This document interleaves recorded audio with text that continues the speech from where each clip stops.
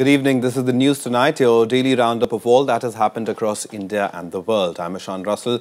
And tonight, of course, our focus is on what President Pranab Mukherjee had to say. His New Year's message while he was speaking to students at various IITs across the country through video conferencing was a message to Parliament. Yes, both to the government and to the opposition to sort out the differences. What exactly was that message and what kind of an impact that would have on parliamentary proceedings in the upcoming budget session? We'll be talking about that a little later in the show, but first the headlines we're tracking right now. President Pranab Mukherjee sounds note of caution, says both ordinances and disruptions have a limited role in parliamentary democracy.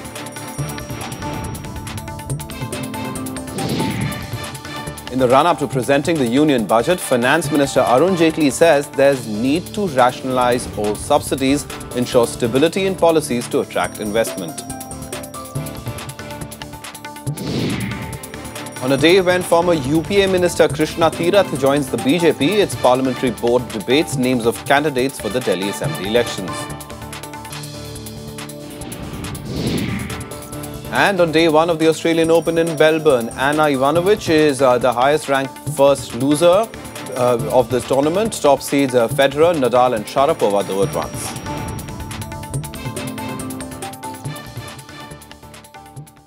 All right, our top story tonight. Prime Minister Narendra Modi headed the meeting of the BJP Central Election Committee today to pick candidates for the forthcoming Delhi Assembly elections. Now, according to sources, sitting MLA Jagdish Mukhi is likely to be sacrificed. Kiran Bedi, whose prominence since joining reportedly caused rumblings within the party, is unlikely to take on Aam Aadmi Party chief Arvind Kejriwal from the New Delhi seat. She is likely to be fielded from Malviya Nagar. The task to counter Kejriwal is likely to be given to Shazia Ilmi. The BJP is likely to give tickets to all 4 new joiners, including Krishna Tirath, who was inducted earlier today. Vinod Kumar Bini is likely to contest against Aam Aadmi Party's Manish Sisodia from Paparganj.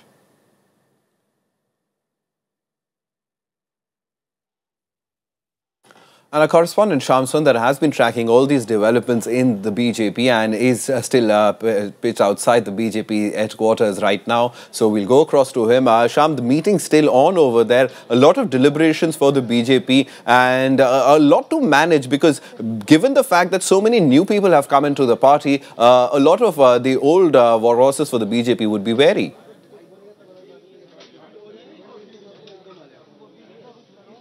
Well, Ishan, as of now, what we know is that a state unit of BJP has forwarded all sitting MLAs' name, but there are 2 or 3 MLAs on those names. There are doubts whether they will get tickets or not in these elections, and one of the name is Mr. Jagdish Mukhi, because there are two, 3 reasons. Because one is that age is not on his side. He's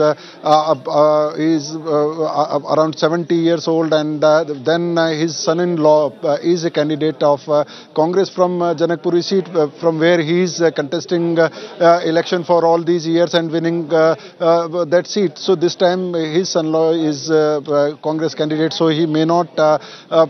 So there are 2, 3 reasons the party doesn't want to, may not give him ticket this time. And then there is another thing that party may not put Kiran Bedi against Kejriwal, and the reason is because the party doesn't want that she is trapped in New Delhi constituency only, because party wants to use Kiran Bedi in other constituencies also. They want to project her as the face of BJP. So if they put her against Kejriwal, then she has to devote more time to New Delhi constituency, and so there are chances that she is not put against Mr. Kejriwal. All right, Shyam, but that really upsets a lot of the equations for the older lot of the BJP who perhaps have been working for longer, given the fact that even Shazia Ilmi or Krishna Tirath, the fact that the new joinees over the past couple of days could really take their battle away from them. Definitely, but what BJP feels is, and especially the central leadership feels, that Delhi may not be a full state. Even the political message for BJP will be very, very important, and the reputation of Mr. Narendra Modi is at stake. If BJP loses election in Delhi, then it will be considered that Modi magic is not working anymore. So BJP doesn't want to take any chance, and we have seen in Lok Sabha elections also the way Mr. Amit Shah manages elections and the way he poaches leaders from other parties to win elections. And in Delhi, central leadership has made it very, very clear that there is no scope to question central leadership's choices as far as Delhi elections are concerned. All right, we'll leave it for there now. Sham, thanks very much. Sham, of course, we'll be keeping a track of that meeting, the Central Election Committee meeting of the BJP that is on to select the candidates for the Delhi Assembly polls. And on to the Congress. Well, it was a tough day for them because they had to deal with a high-profile defection from the party ranks. Former union minister in the UPA government, Krishna Tirath, joined the BJP. Just hours before the party is expected to release its list of candidates for the Delhi elections, that's scheduled on the 7th of February. A surprise induction for the BJP and a rude jolt for the Congress. Former UPA Minister Krishna Tirath met BJP Chief Amit Shah on Monday as a prelude to her joining the party. देखिए मन परिवर्तन नहीं, मैंने कहा discipline जब खराब हुआ, उस डिसिप्लिन को खराबी के कारण मुझे लगा कि जहां डिसिप्लिन है, जहां अच्छी सोच है, जहां जनता को आगे बढ़ने के लिए आज जनता के साथ काम करने का मुझे मौका मिलेगा, इसलिए. Although BJP leaders welcomed Tirath into the party fold, they themselves seemed taken aback by the development. जिस क्षेत्र में आप रहती हैं, उस क्षेत्र में और उस वर्ग में और उन लोगों में निश्चित रूप से ये ताकत मजबूत होगी. हम भारतीय जनता पार्टी परिवार में श्रीमती कृष्णा तीरथ जी का जो वरिष्ठ नेता हैं, हार्दिक स्वागत करते हैं. अगर कृष्णा तीरथ जी पार्टी में शामिल हो रही हैं तो स्वागत है. कांग्रेस और आम आदमी पार्टी में आकर्षण नहीं है, दम नहीं है, लीडरशिप नहीं, इसलिए आ रहे हैं. कृष्णा तीरथ जी अपने आप में बहुत ही एक सक्षम, बहुत ही समझदार, बहुत ही सीनियर एक वरिष्ठ कार्यकर्ता भी, मंत्री भी रही हैं और उनके आने से और उनके तजुर्बे से बहुत ही फायदा मिलेगा मुझे लगता है. और जितने अच्छे लोग आए, एक जगह पे आए, वो तो अच्छी बात. Tirath has been one of the most prominent faces of the Congress in the national capital. Her decision comes as a shock to the party leaders who insisted that she left after being denied ticket for the state elections. Tirath contested the national elections from Delhi last year and lost to BJP's Udit Raj. जितना लोग lost their deposit in the last election, we could not provide the message. There is no other reason. Tirath is the latest in a series of public faces to join the BJP in the run-up to the Delhi elections. Last week, some well-known names associated with the Aam Aadmi Party movement, Kiran Bedi, Shazia Ilmi and Vinod Kumar Binni joined the BJP. Binni भाई हमारे को बहुत समय पहले, 1 साल पहले छोड़ के चले गए थे. शाजिया जी 6 महीने पहले छोड़ के गई थी. किरण जी तो कभी हमारे साथ थी ही नहीं. अब उसको अचानक पलायन की तरह पेश किया जा रहा है. मैं तो समझता नहीं कैसे होता है, एक ही खबर को बार-बार कैसे पेश किया जाता है. Tirath has been a Congress legislator and MP from Delhi. She served as Union Minister of State with independent charge for women and child development in the Manmohan Singh government. Bureau Report, Rajya Sabha TV. And raising the political pitch ahead of the Delhi Assembly elections, the Congress today released a booklet highlighting U-turns taken by the Aam Aadmi Party chief Arvind Kejriwal during his 49-day tenure as Delhi Chief Minister. The booklet cites 16 promises which were left unfulfilled by the former Delhi Chief Minister. The Congress also filed a complaint against Kejriwal to the Election Commission today for his comments at a rally on Sunday. Kejriwal had stirred a controversy by asking voters to take money from both the Congress and the BJP but vote for the AAP in the Delhi Assembly elections. कि अरविंद केजरीवाल जी जिस वक्त ये कहते हैं कि दिल्ली की जनता को कि वो कांग्रेस और भारतीय जनता पार्टी दोनों से पैसे ले लें, तो वो एक ना केवल बहुत गैर जिम्मेदाराना बयान है, वो ना केवल दिल्ली के लोगों का अपमान है, बल्कि साथ साथ असंवैधानिक भी है. लिहाजा मैं आपको बताना चाहता हूं कि हमारे लीगल डिपार्टमेंट ने इलेक्शन कमीशन को एक कंप्लेंट करा है। Coming up on the other side, Lankan Foreign Minister Mangala Samaravira meets Prime Minister Narendra Modi. More on that after the break.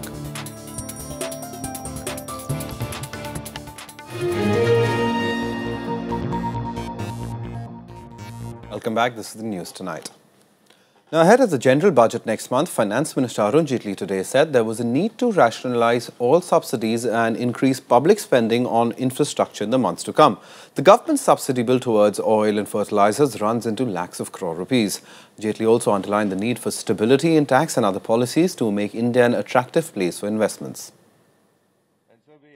The centre has hinted that it will rationalize all subsidies soon. The government is expected to incorporate the suggestions of the Expenditure Finance Commission, headed by former RBI Governor Bimal Jalan, in the budget proposals for the next financial year. Jalan is reported to have submitted interim recommendations to the Finance Ministry, suggesting various steps to rationalize subsidies and public expenditure.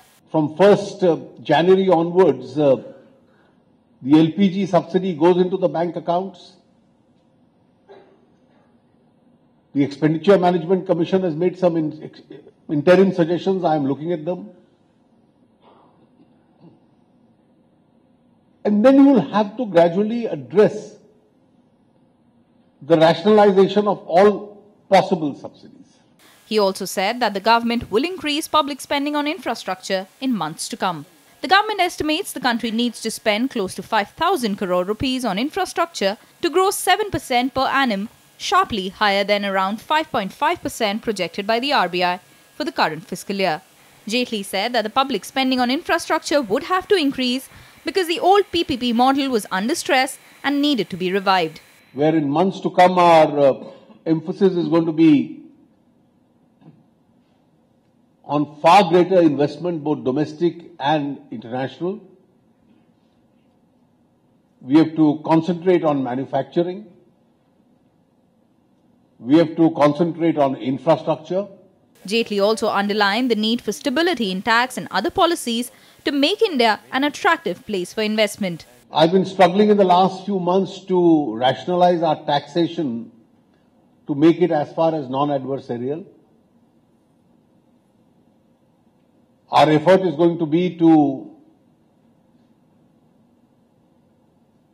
make sure that as far as our tax structures, our budgetary processes are concerned, they are perfectly transparent. I do not favor the idea of there being any concealed fiscal deficit. Jaitley had promised eminent changes, pushing ahead with key reforms such as the introduction of a nationwide sales tax. He said the implementation of the goods and services tax will help in improving the business climate in the country. Bureau Report, Sabha TV. The time now for a focus story of the night. President Pranab Mukherjee today slammed the slew of ordinances brought in by the NDA government. He said the ordinance route cannot and should not be taken for normal legislation. The president's views assume significance in the context of the Modi government promulgating 9 ordinances, including on the opening of the insurance sector to higher foreign investment and the land acquisition ordinance. This after Parliament was paralysed in the winter session. He also criticised frequent disruptions in Parliament, asking the ruling parties and the opposition to put their heads together to find out a workable solution. And we have with us senior journalist T.R. Ramachandran in the studio with us to help us understand. The reason perhaps is quite obvious, what we saw in the winter session and what we've been seeing often in various parliament sessions. So the president putting out the message to both the government and the opposition parties that let parliament conduct more business. You know, I believe, Ashish, that the president is a copybook president, and he had made no bones about it when he assumed the high office. Let's also not forget that this president got 70% of the votes of the electoral college that elects a president. Last year, addressing the nation or giving a message to the nation on the eve of Republic Day, he said 2 things, I think, which needs to be taken into account in the context of what he said today. The first is that this country needs a stable and strong government, without which I think it would be heading for a disaster. Right. Now that that has been fulfilled, he has mentioned in his discussions on the topic of parliament and policy making, which is of great significance. I think one of the aspects that he's drawn pointed attention to is the temptation to, promulgate ordinances, a slew of them in particular, especially when when Parliament is not able to function. He has outlined three things in this context. The first is that the majority decision should stay, and you cannot be taken hostage by a minority on the floor of the Lok Sabha by a patient majority.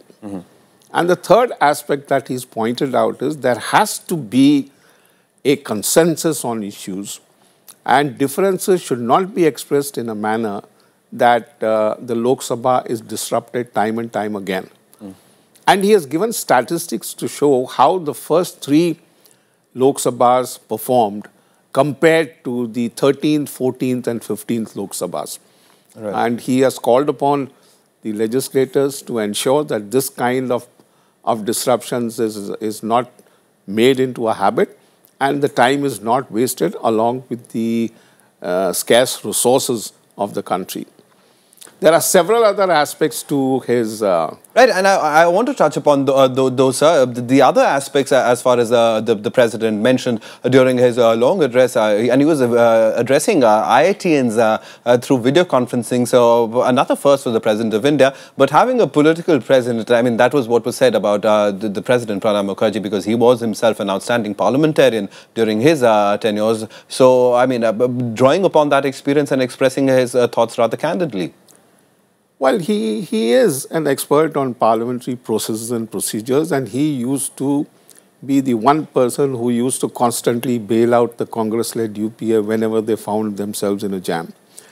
I mean, be that as it may, I think the fact remains that as the first citizen, he sees the duty on himself not only to be impartial and fair, but also to ensure that one doesn't go beyond the ambit of the Constitution.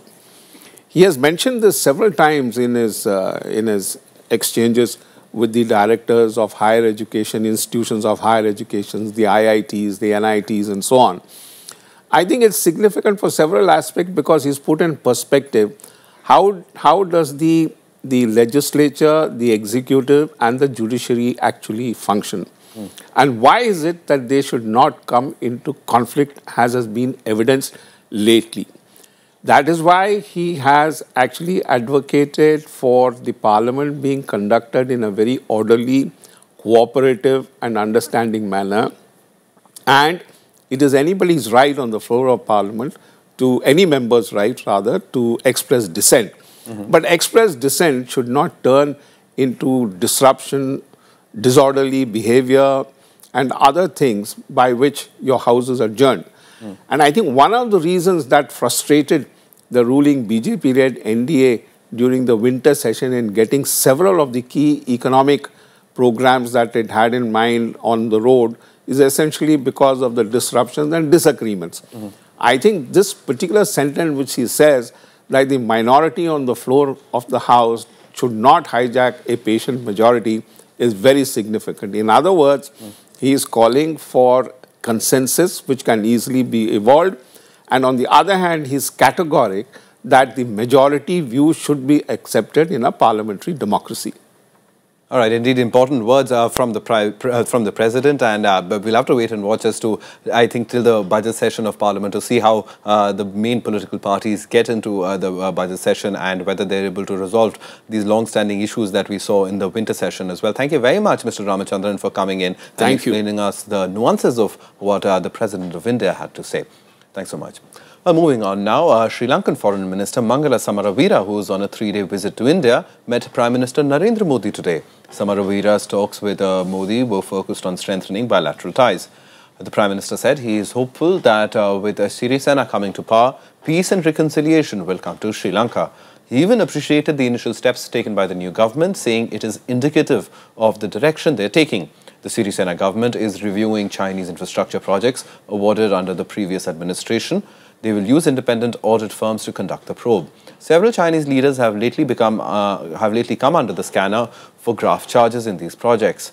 But China is unfazed, saying it is hopeful of further cooperation with Sri Lanka. 中国和斯里兰卡是友好邻邦，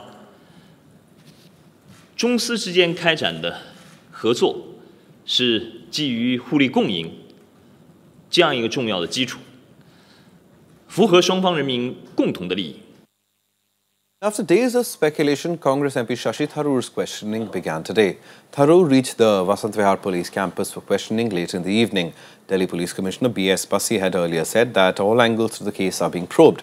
Shashi Tharoor's wife, Sunanda Pushkar, was found dead in a hotel suite under mysterious circumstances. And let's get you all the other national news and updates in Nationwide. Public sector bank employees will go on a 4-day strike from Wednesday over the long-pending wage revision issue. The decision is in response to the strike call given by the United Forum of Bank Unions, which is more than 10 lakh employees and officers of banking industry under its umbrella. Minimum temperatures at most places in Kashmir, including Ladakh, rose by around a degree. The Met Office has predicted rains or snow in the next few days. According to the Met Department, the temperature in Srinagar settled at -2.6 degrees compared to -3.7 degrees the previous night. An encounter between security personnel and Maoists killed a rebel and injured one policeman on Sunday. A joint team of the CRPF and police acted upon receiving a tip-off. The injured police officer was admitted to hospital. The police also arrested 2 Maoists and recovered weapons. Eminent cartoonist R.K. Lakshman was hospitalized in Pune after his health deteriorated suddenly on Sunday evening. Lakshman was suffering from a urinary infection and reportedly had a multi-organ failure. He is unconscious and on ventilator support. 14 people were arrested in Bihar's Muzaffarpur district for allegedly burning down a dozen houses on Sunday. At least 3 people were killed. A high-level probe has been ordered. Bihar Chief Minister Jitan Ram Manjhi cancelled a tour to Mumbai to be in Patna. Some international news now, and expressing worries about the recent violence in the Ukrainian region of Donetsk, the European Union leaders say they are far from easing sanctions on Russia. The leaders are still to decide on arranging talks between the two warring sides after earlier peace attempts failed. Now, the attacks in Ukraine have been stepped up in the last week with more reports of casualties. European foreign ministers arriving in Brussels even as Ukrainian government forces and rebels continue to battle for control in Ukraine. The ministers will discuss ways to improve Ukraine's position and focus on the bloc's policy towards Russia. And in these days, obviously, the coming back of violence in the east of Ukraine is definitely not good news. What we will discuss today is the ways in which the European Union tools, the instruments we have, apart from sanctions, can be used in a more coordinated way, in a more effective way. Any alleviation of the sanctions against Russia is only expected if concrete improvement is seen on the ground. But members say there's no reason for any policy change. I don't think that current modus operandi should be changed, current policy should be changed, or sanctions lifted. So there's no reason for that, no pretext even for that. The main thing what we'd like to see is political will from Russia to change something. Aber jedenfalls müssen wir in dieser Woche entscheiden, ob wir auf einem Weg in Richtung Vorbereitung auf eines Gipfels sind oder nicht. Darüber hinaus hat die hohe Repräsentantin Violence still rages in Donetsk for the control of the airport. Government troops claim they have recaptured almost all the territory of the airport in recent weeks. The site is already in ruins after months of intense clashes. The Kyiv government and Russia accused each other of ignoring appeals for a ceasefire. Thousands marched in the capital Kyiv calling for peace and to honor those killed in the conflict. President Poroshenko praised the soldiers and said Ukraine is united as never before and will guarantee them victory. Ми переможемо. В Україні буде мир. Загарбник буде викинутий з української території. Ми захистимо і відродимо нашу державу. More than 4,800 people have been killed since the rebels took control of regions in eastern Ukraine last April. Many more have been displaced by the fighting. Bureau Report, Sabha TV. Time now for all the other international news and updates in Global Buzz. Diplomats have confirmed limited progress in the nuclear talks in Geneva between Iran and the world powers. Both sides are slated to meet next month.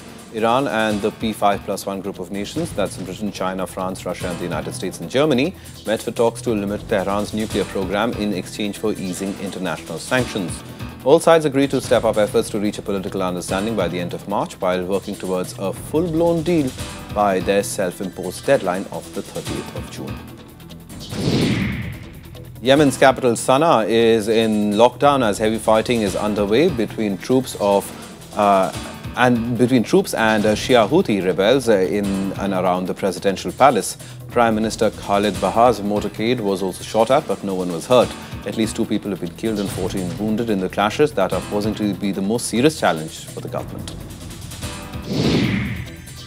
Indonesian investigators say they found no evidence to show that terrorism was involved in the crash of the AirAsia passenger jet that killed all 162 people on board last month.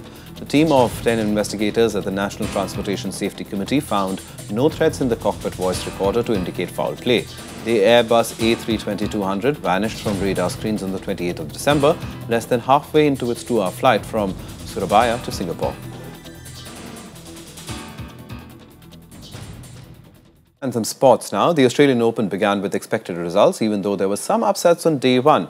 Rafael Nadal, Roger Federer, Andy Murray and Maria Sharapova made winning starts, but former French Open champion Ana Ivanovic was not so lucky and was ousted in the first round.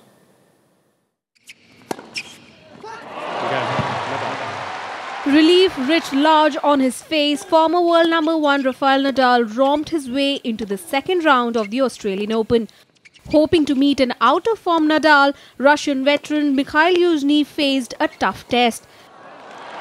The direction of third seed Nadal's comeback from illness and injury was evident in just a handful of games as the Spaniard eased into his Grand Slam groove before roaring to a 6-3, 6-2, 6-2 win in less than 2 hours.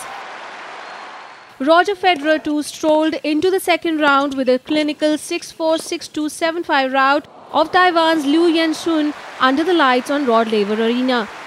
In ominous form after winning the Brisbane International, the 33-year-old Swiss was impenetrable on serve. The 47th-ranked Liu battled hard to make the third set a contest but lost serve in the 11th game before Federer sealed the match in less than 2 hours. The biggest upset of the day came when Czech doubles specialist Lucy Radeka defeated former French Open champion Ana Ivanovic. The Serb looked out of sorts, playing 30 unforced errors. She lost the match 6-1, 3-6, 2-6.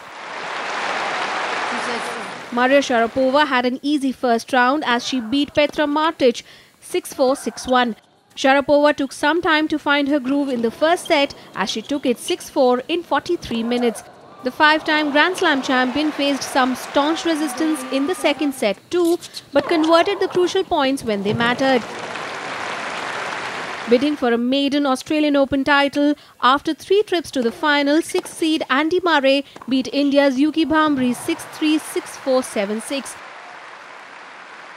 The match had its anxious moments with the Scot hurting his knee early in the second set and falling 4-1 behind in the third. Bureau Report, Rajya Sabha TV. Well, that's the news tonight. Good night.